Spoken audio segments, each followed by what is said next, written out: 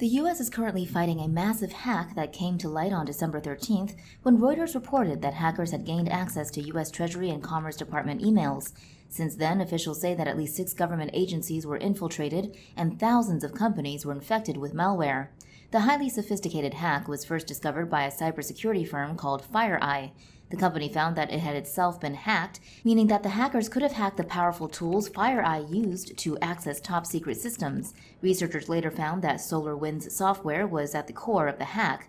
They believe a Solarwinds product called Orion spread the malware via its own software updates. Once downloaded, the malware signaled back to its operators where it had landed. In cases where access was especially valuable, the hackers then used it to deploy more active malicious software to spread across its host. Part of the problem is that most people don't even know they have parts of SolarWinds software running on their systems or on systems they use every day.